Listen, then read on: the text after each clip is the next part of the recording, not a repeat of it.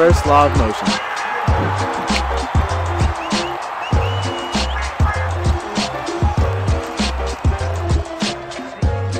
Newton's first law states that an object at rest will stay at rest until an outside force acted upon it.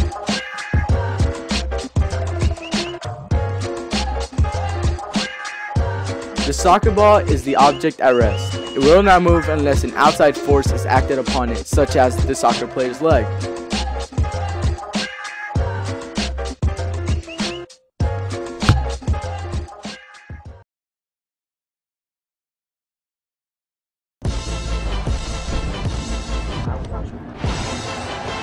Newton's second law of motion.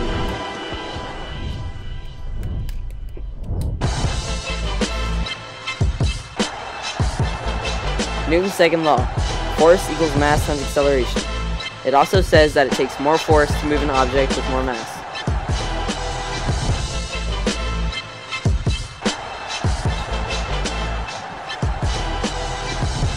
Basketball is a good example of this law.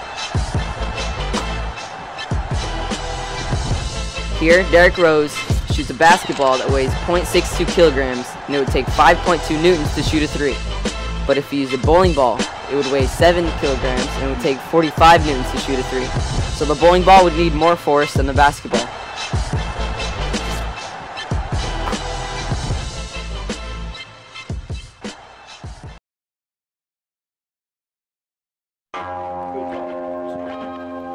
Newton's third law of motion.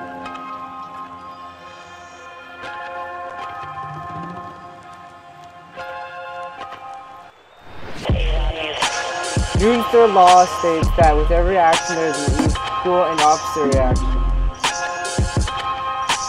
This law also talks about momentum.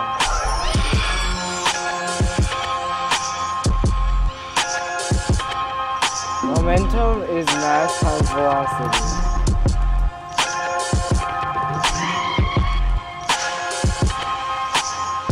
The more momentum this player has, the bigger the hit will be. The linebacker DeMarcus Ware is hitting a QB in this video. Although it seems that DeMarcus Ware is applying more force to the QB, they are actually both experiencing the same amount of force.